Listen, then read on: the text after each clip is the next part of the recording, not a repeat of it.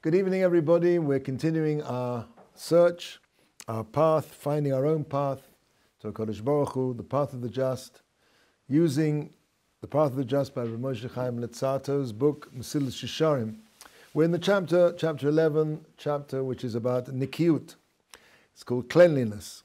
And basically the idea of Nikiyut is that even when a person has, so to speak, done the first clean out of himself and now does not transgress the Torah's negative commandments, but there's still a level where he may not be actually physically doing those things which are wrong, but he's still attracted to them. And part of Nikiyut is to remove that underlying desire.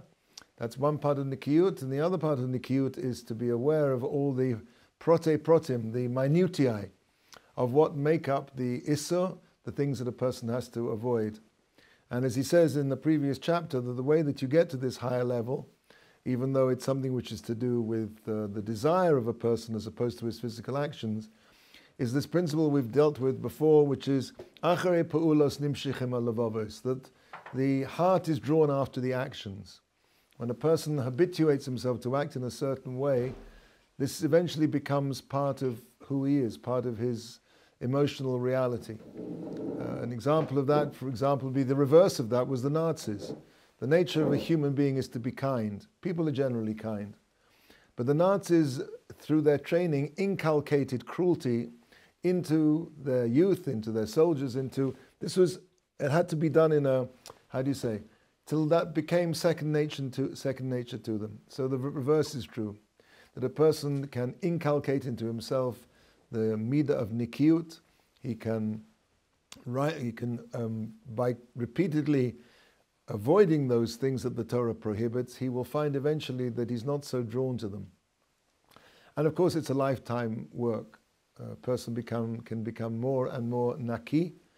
And we're now dealing with a chapter which talks about the kind of areas in which of course, he says in every mitzvah there's a possibility, there's the potential, there's the necessity to reach this level of nikiyut. But he identifies just the more obvious areas where nikiyut is required, necessary, and probably more difficult, to the extent that a person desires the thing that he's trying to free himself from.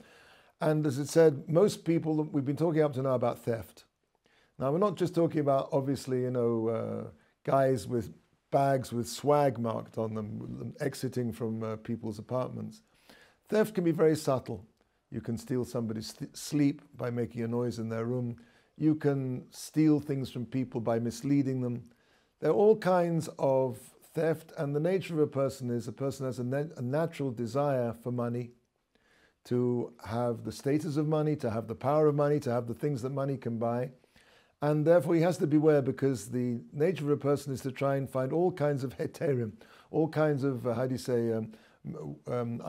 permissions, all kinds of ways. Leniencies, right. Ways to say, well, it's not so really bad, or everybody does it, or etc., etc.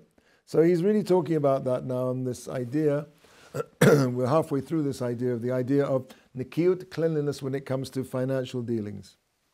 So we're going to start, in my book it's a paragraph, Re'eino, this is where we left off last week, Re'eino bi'inyene ha'ono. Look at the matter, the subject of fraud. Kama nokel hu la'odom lihis patois ulikoshel. How easy it is a person when it comes to defrauding people. I'm not talking about, again, massive Bitcoin scams and this kind of thing. We're talking about not a level of dishonesty, which is because he wants to profit from it. How easy it is for a person to be seduced and to fall into this avera. Kasher l'choyer yireh Eloi, sheruihu lishtadel v'liapois l'choyrosoi be'inei anoshim. For example, somebody who's trying to sell something, he understands that it's part of the business is business, right? And you need to make your wares, your merchandise as attractive as possible. And so what does he do? In order that he should speak to the heart of the buyer, in order that he should buy it. Now, of course, modern day advertising has raised this to I don't know if the word art is quite the correct word, but you see that advertising has got really very often nothing to do with the product itself. Advertising, you see adverts which for toothpaste, which have people driving around in sports cars, and it means that use our toothpaste and you'll be driving around in a sports car leading the life of a celebrity. What's one thing got to do with the other? Hopefully you'll have clean teeth at the end of the day, but that's not the way you sell something. This is a kind of dishonesty, because it's really manipulating the underlying desires of a person in order for them to buy the product. So that's what he's saying exactly. You're speaking to the heart. What really does a person want? When a seller is trying to figure out, whenever he sees somebody's buying, what does this guy want? And I want to try and show him that that's what he's going to be buying, right? And that could be that he's bringing out the virtues of a certain product, but we see that's in a certain sense that could be acceptable. But very often he's twisting or he's angling his pitch, as they call it, in order to hit the emotional target that he wants to get in order to trigger the response to make him buy it. And this, you see, is all over the place. This has become, on the media now, everywhere, a fine art of how to trigger people's emotions to get them to buy things that very often that's not exactly what they wanted, or there could be a better one that's more suited to their purpose, but you spoke to their heart. Excuse me. Vayomru Chazal said about this, I'll call there. Yesh Zoriz Nisko. So excuse me. Not Chazal. Take it back. Yomru people who want to make a profit and justify, rationalize the distortion of their advertising, of their presentation of their product, and they find justifications. They say, Yesh Zoriz v'nistaker, Nisko, the alacritous person, he's the one who profits, right? I think that in English maybe it comes out something like the early worm, what's the early bird that gets the worm? Yep.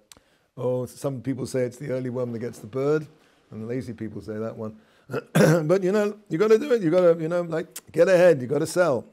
V'yad charutzim ta'ashir, the hands of the diligent will become rich. All of these phrases which are true, but they're very often misappropriated and used in order to justify things which are basically dishonest, lies, geneva, theft.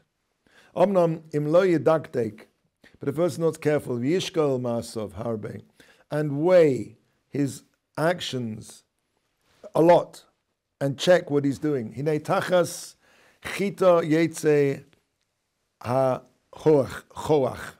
Under the wheat will emerge the thistle, the nettle, the briar. Hidden underneath all this nice talk and this advertising is really a sheker, is a lie. Excuse me. Ki avor v'nishkol, v'nikshol, because this person will transgress and stumble. Ba'avoin, in the sin of honah, fraud, and of course, fraud is, it doesn't necessarily mean grand larceny, it means deceiving people. Ashes huru aleh, that the Torah itself warns in Vayikra, as it says, lo sonu ish es amiso. A person shouldn't abuse, he shouldn't take advantage, extort in any way his neighbor. Chazal teaches, based on this pasuk, that no, I don't think it's based on this pasuk. Yes, because Amisoim, that's talking about his people. And even though that it shouldn't be, you should not allowed to abuse your fellow Jew, but Chazal also teaches that even to form any kind of trickery with a non-Jew is forbidden. Ukra ksiv, and we have in Sefania, it says in the Novi, Sheir Yisrael lo yasu avla v'lo yidabru kozov, that the remainder of Israel, the Jewish people, it's referred to here, will not do avla, iniquity, v'lo yidabru kozov, and they will not speak twistedness, v'lo yimotze b'fihem loshen tarmis, and there will not be found in their mouths a language of deceit.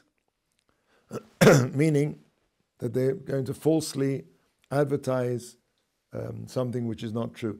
V'chein omru, and it says in Bava Metzia, Ein mefarchesin es hakelim hayeshonim sheyeru kachadoshim. A person's not allowed to beautify or touch up second-hand goods to make them look new. This is like a well-known trick if you go to I guess used car salesmen have got a bad rap, but this is something that very often when people go to buy a second-hand car, if you know what you're doing, you can take a car which is not particularly new and make it look pretty good if you know where to touch it up here and there. And of course, unless you know something about cars, but the idea being what you want to pass it off as a new car. That's theft. That's called stealing. Plain and simple. And ein ma'orevin peirus bepeirus. Also, when a person is selling grain or fruit, he's not allowed to mix up two fruits from two different fields and sell them as they're all coming from one field, even if those other fruits may be just as good. It's deceit.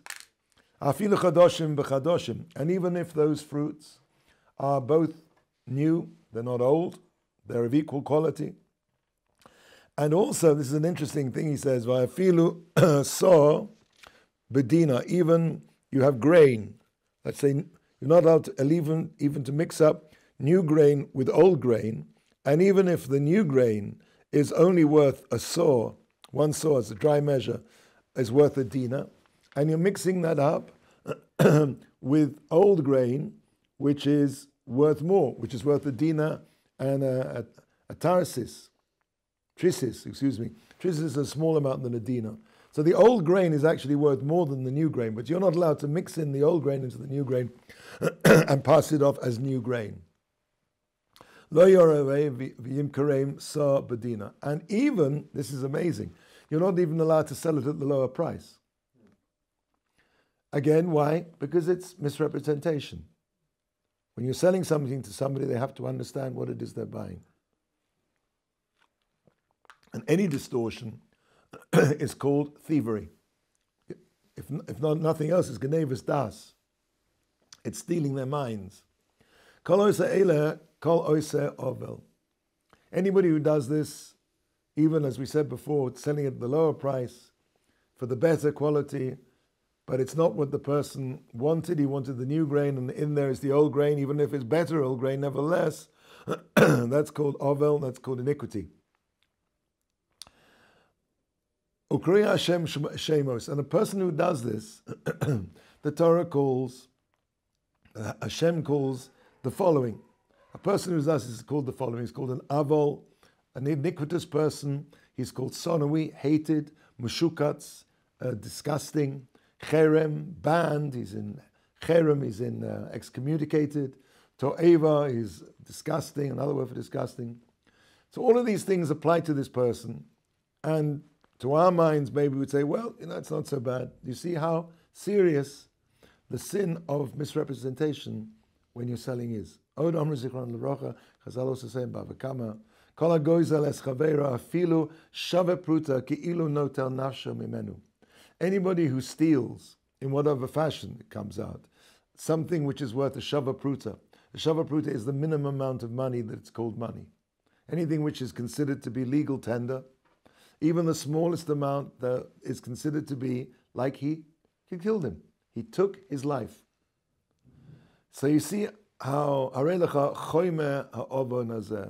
you see the seriousness of this sin. Even in a small amount. For Amar Road, it says it's in Gemara in Tainus.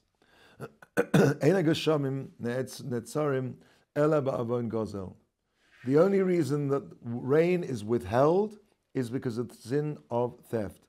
And it says in Vayikra Rabbah in the Medrash, Chazal say, Kupa Melea Avonos Mi Mekatreg Barosh Kulam Gozel. Let's say, God forbid, a person that has a jar, a kupa, a box, full of sins. Which is the first of those sins which is going to stand up and accuse him at the time of his judgment? Theft. Theft is going to be the one to lead off the accusation. Again, the idea is to show how serious theft is, even in a small amount. The generation of the flood, even though the generation of the flood were guilty of other sins, serious sins, sexual immorality, but they were sealed, their judgment was sealed to destruction. And only because, why? Because of theft. And if you'll say in your heart, this is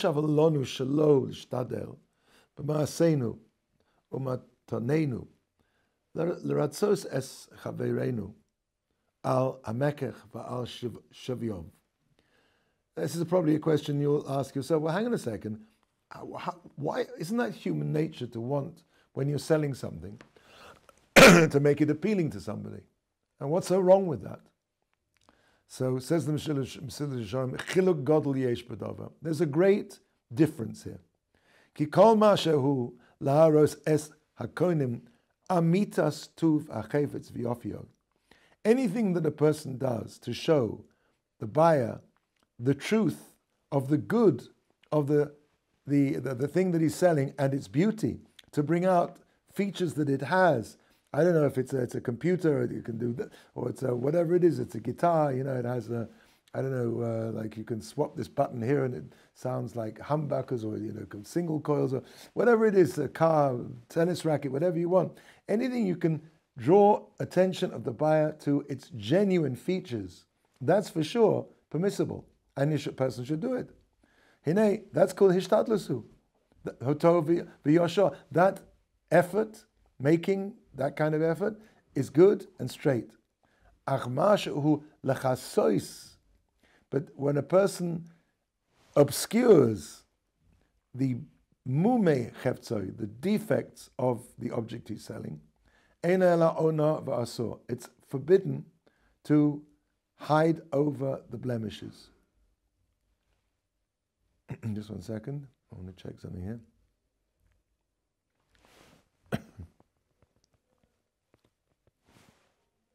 And a straight person should point it out. He should say, you should understand that it's got, because covering over the blemishes is also, is also a way of stealing. If you know something's wrong with this car, then, whatever, that it's got about another, 40, 100 miles on the clutch, and that's it. Right now, you can't really tell that, but the last time it went in for a service, the service guy said to you, look, this clutch is going to be needing repairing in 500 miles time, and it's like you've had 450 miles out of the car. You've got to tell the guy. To cover that over is called theft. This is a great general principle in the buying and the affairs of buying, in the trustworthiness or the faith of business dealings. Anything you can do to draw attention to the thing's advantages, its genuine qualities, is right and proper to do. Anything where you even cover over a blemish, that is also. And of course, lo oima me'inyan hamidos. We don't need to talk about the idea of weights, the accuracy of weights. Shari b'feirish kosu b'hem. So it says in the Torah, b'feirish, talking about somebody who has bad weights. The weights are, in other words, they make it seem that what you're selling is more than it really is. That's Tavas Hashem Elokecho Kolo Se'ele. It's a disgusting thing to Hashem. Anybody who has weights which are not accurate. Va'omru, and it says in Bava Basra, Kasha onsha shel hamidos me onsha shel arayos. The punishment for a person having bad weights which are inaccurate, is more serious than the punishment for promiscuity and immorality. For Omru, Avram also says over there in Bava Basra, Hasiton mekane midosav achas l'shloshim yom, that a wholesaler, who obviously is moving a lot of stuff through his warehouse, he has to check his weights that they're accurate every 30 days. He has to clean his weights. All of this why?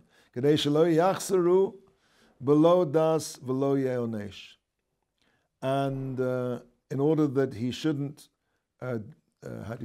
give people less than they should be getting without realizing it. And as a result of that, he won't get punished because he checked his weights.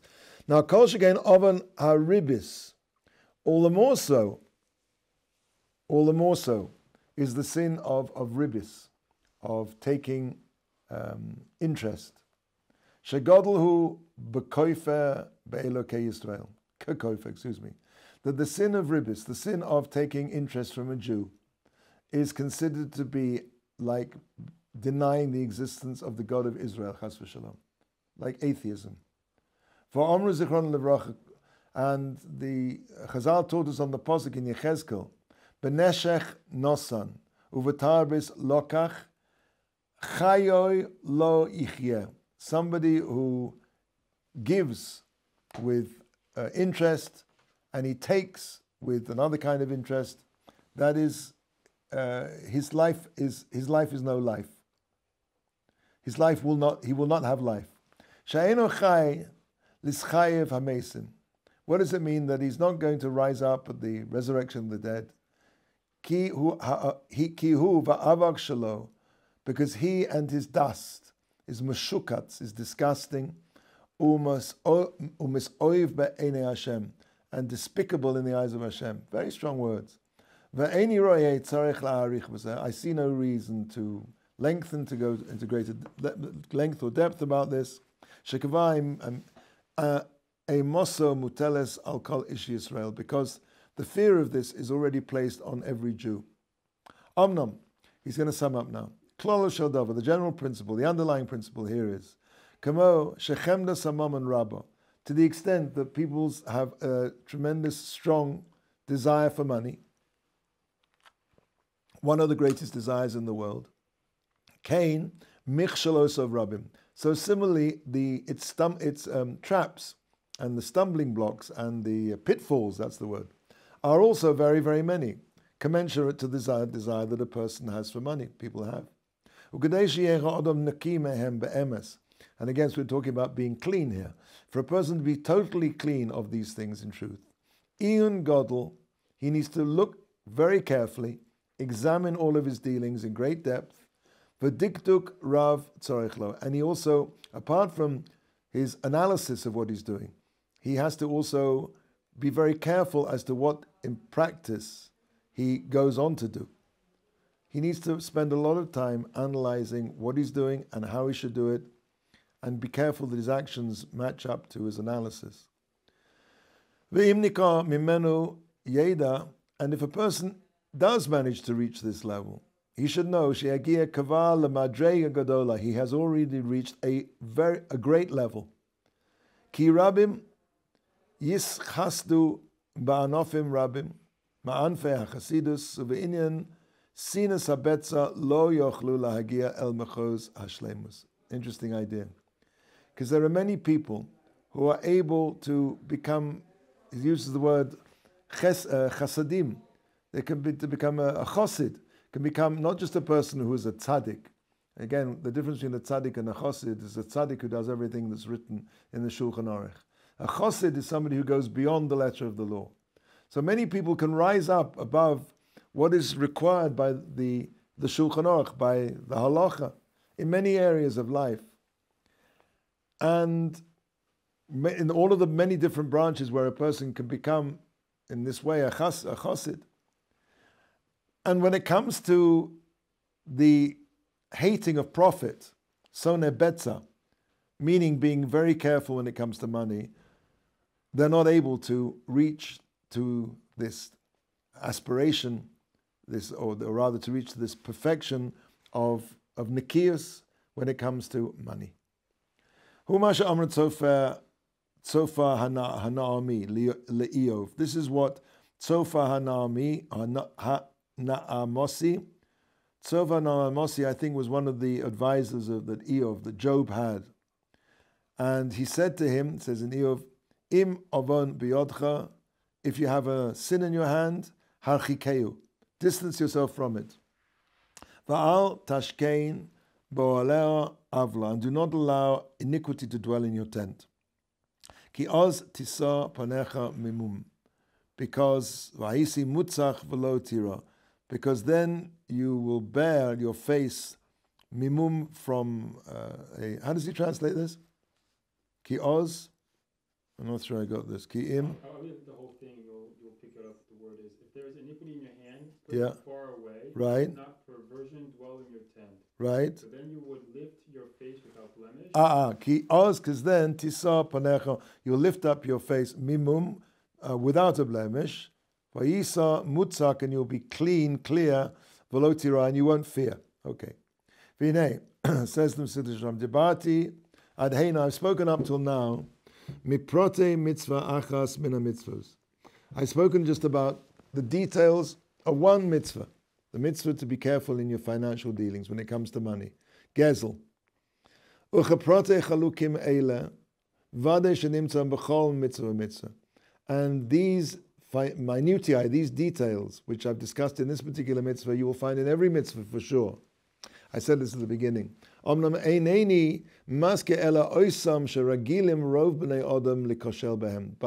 only going to mention those mitzvahs which the majority of people stumble in them, fall into the trap where these particular things are concerned.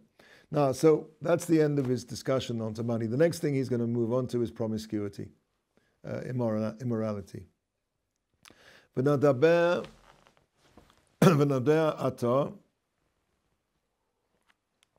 let's now talk about arayos, promiscuity, sexual immorality. Shegam heim min hachamurim. This is also amongst the most serious sins. Veim shniyim b'madrega el gezel, and they are only second in the level immediately after theft. Chazal say in Bava Basra, Kuf Samach Hey, Amud Beis. Rubam B'Gazel. Most people stumble when it comes to theft. Umiutam Ba'arayos. And a minority when it comes to immorality. V'nei mi sheyirtze lahinokois the gamrim mizeh hachet. Somebody who wants to completely clean himself from this particular chet. Gamlo titztarich malacha lo mu'etes. He will also not. He will require more than a little effort. It's obviously ironic. He'll need a lot of work. Because when we're talking about being noki when it comes to arise, we're not just talking about the act itself. Anything that comes close to it. Umikra molehu. And we have many sayings in Chazal, in Vayikra, Lo sikrav legalos erva. It says in the posuk that's in the Torah. Do not come close to reveal the nakedness. It's talking about sexual immorality. Amr zichron levracha. What does that mean? Amr Kadosh Baruch Hu. Al toima. Don't say ho'il va'osoli lishtamesh ba'isha. Saying it's forbidden for me to have relations with the woman. Hare tovsa. Okay, fine. So I can hold her. I won't have a sin because I didn't actually have relations with her. Or hareini magapfa, I could embrace her. Ainli avon, because the only thing that's wrong is to have relations. Oh sha'ani noshka, or I give her a kiss. Ve'ainli avon, and I won't have a sin because again, Omar Kadosh Baruch Hu, says Hashem, Keshem she'im noda nozeh shelo lishtos yain. Just as when a nozir, somebody, a Nazarite, when he prohibits himself from drinking wine. So it's not just wine that's prohibited for him to drink. Also, it's also for him forbidden for him to consume lechal anovim, to eat grapes, lachim if they're moist, v'yaveshim, or if they're dry, I guess they're called currants or raisins, or mishras anovim, grape juice, v'chol ayotze migefen ayin. Anything that's a product, an edible product that is, of the vine is prohibited to him. And of course that's the eraisa, that's min haTorah. But Chazal took their cue from that. Af isha she'ena shelcha, a woman who is not yours, asa ligaba, it's forbidden to touch her, kol ika at all. For kol misha nogea be'isha, somebody who touches a woman, she'ena shelo, that's not his wife, maybe misa la'atzma, he brings death to himself. V'habeit ma niflu divrei hamaymer hazeh. This is Maimar Chazal. Let's see how extraordinary these words of Chazal are. Ki himshil esa issa hazeh lenozir. Because the issa of immorality, promiscuity, is compared to the issa of the nozir, of the Nazirite. Asher af alpi she'ika issa eina ela shtiyas yain. Because even though the essential issa is to not drink wine, hine osru la Torah kol ma sheyesh loi shaychus imayayin. The Torah osers everything which is connected to the wine.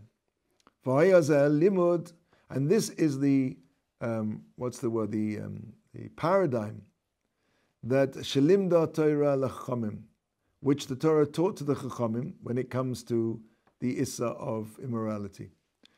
Eich yasu heim hasiag l'Torah b'mishmeres shenimsa b'yodam la'asos l'mishmarta. How the Chazal was supposed to go about creating boundaries and fences to protect people from coming to the issa itself. Ki yilmadu min hanozir, because they will learn from the nozir. La'asor ba'avor ikka, to us as because of the essential avera. Gam kol the domile, everything that's similar to it. V'nimsha sa'asa ha'torah b'mitzvah zois shal nozir ma she'mosra l'chachamim shiyasu b'sha kol ha'mitzvahs. And so they use this, as we said, as a paradigm from the nozir as to how they should go about giving restrictions in all other areas. Laman das shezer ritzonu shel mokum. In order for people to understand that that's what Hashem wants. Hashem gave us the paradigm of the nozir to understand that when it comes to any kind of restriction, keeping far away from any kind of aveira, this is the pattern that Chazal should adopt. Ukesha oiseh lona echad min ha'asurim. And when the Torah offers to us any one of the isurim that it does, yilmad sasum min ha'meforish. We should learn what is not spoken out explicitly from that which is. Le'asar kol hakorav lo, to make osa everything. Chazal, to learn to make osa anything which is close to it or would lead to it. V'alzeh derech osr b'inyan zeh shel arayas kol ma shehu mimino shel haznus o korov elov. And therefore that's why Chazal osed anything which was close to the actual act itself, and it would be yebe'ezer chush, and whether that would be in whatever of the human senses that may be. Shi'er dahainu, it could be bein b'masa, physical action, anything which is physically close to sexual relations, or bein b'riyah, whether it's sight, bein b'dibur, whether it's speech, bein b'shmiya, whether hearing. All of these things are going to be osa, even though the Torah doesn't say so, but the Torah gave us this paradigm by which we're supposed to learn, and Chazal taught us that all of these things are also osa. Va'afilu machshava, even thinking about things of that nature are osa. Va'ata avi lecha rayos al kol eila midreihem zichron l'roch. I'm not going to bring you proofs to what I'm saying from what Chazal say, but maaseh, in terms of action, dahainu hanagia o hachibuk ukayotze. In other words, touching, but of course not talking about actual physical relations. Why? How do we know that touching or embracing, similar things to that, how do we know that's also? So kavan is ba lamala. We already explained above, but ma'ama zichrono zachrono ve'ein tzarech la'arich. We already said before. We don't need to go into that again. Now, what about sight? Be'ira. Amruzal, yad liyad lo yinoke ra. The one, it says in Brachos, hand to hand, he will not be cleaned from evil. And Chazal explain what does that mean. It's a posuk, I think, in Mishlei. Does he say where that posuk is? Mishlei. In Mishlei. That's a posuk in Mishlei, but the Gemara in Brachos explains what does that mean. Kol hamaratze ma'ois. Anybody who counts out money when he's giving money, paying a woman in a shop, miyoda liyoda, from his hand into hand, and he takes his time over doing it, kadei listakel bo, in order that he can look at her, And listakel doesn't just mean, quickly glance. It means having, I guess you'd say in English to ogle, to take a good look at her. Lo yinakem medina shel Gehinnom. He will not be saved from the din of Gehinnom. Meaning, even though it's not an issa d'oraisa, the Rabbanan it's also to do, and he will be punished for this. He will not be saved from the din of Gehinnom. Again, because why? This is something he deliberately went out to do. Now, of course, maybe we should add here. I think I'll just go point this out, and then we'll finish off in a couple of sentences. Obviously, we live in a world where probably the majority of people that we're going to come across in the street are going to be women. The thing is that a person, there's much to talk about here, but maybe we'll just say a few ideas. First of all, the issa, as we saw, is histaklus. Histaklus is looking in a way which is to derive pleasure. Histaklus means to look with the idea that you want to look, to have pleasure from looking. Of course, if you're walking out in the street and you should try and guard your eyes as much as possible. There are several things you can do to train yourself. For example, I'll give you a very good example. If let's say you're in the base medrash and a whole pile of books falls down at the back of the room. So everybody goes, what's going on? So don't look. Don't look. Why do you have to look? Or, people are digging a hole in the road and you always find a crowd of people around that hole. I mean, what are they looking at? Or a jet goes overhead. If a person trains himself not to look at things which are really at the end of the day not particularly attractive, I mean, how attractive is a hole in the ground? How attractive is a pile of books falling down? But if a person practices that midah, if he goes to the boot camp and says, I'm not just going to look wherever my eyes want me to go, then when he comes to a situation where there's something that his eyes, is far more attractive, and the nature, the yetzer of a person wants to see with a great desire, far more than seeing some hole in the ground, he'll find that he will have a little, and of course the more he does this, the ability to control himself. But of course, there are persons walking out in the street, there are going to be ladies in the street, and inevitably you're going to see, but you can look and you can look away. You don't have to gaze, you don't have to ogle, you don't have to histakel. This is a very important lesson. And I think a person, you can train yourself, you can build up your muscles. But the Torah is talking about the issa here was the issa is doing something which is going to bring you into, deliberately, you're going to count out that money very slowly so that you can take a good look. Okay, let's just finish off. So he said, "Va'omru od, mipnei ma shehutzricha Yisrael ba'osa hador kapara." Why did the Jewish people in that door, that generation, require atonement? Mipnei shezonu einehem mina ereva. Because the word of zonu means a zona is a prostitute, but it can be used as a verb when referring to the eyes. It doesn't. You can't say it in English. Their eyes prostituted, but that's the idea. They allowed their eyes to feast on things which were nakedness, erva, issa. Omar Rav Sheshes, mipnei ma, Rav Sheshes mima mona hakosev tachshitin shebechutz im tachshishim bifnim. Why does the Torah equate jewelry worn on the outside of the clothes with jewelry which is worn under the clothes?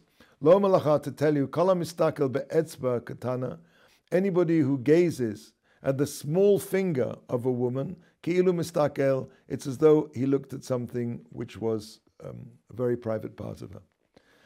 V'amru od, and it also says, v'nishmatem mikol davara, guard yourself, it says in the Devarim, for anything which is all evil things.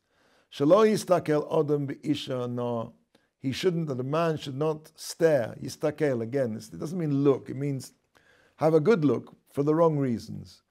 At an isha na, a beautiful woman, v'afilehi pnuya, and even if she's single, and he shouldn't stare at an eshes ish, a married woman, va'afilihi mu'cheres, and even if she's ugly.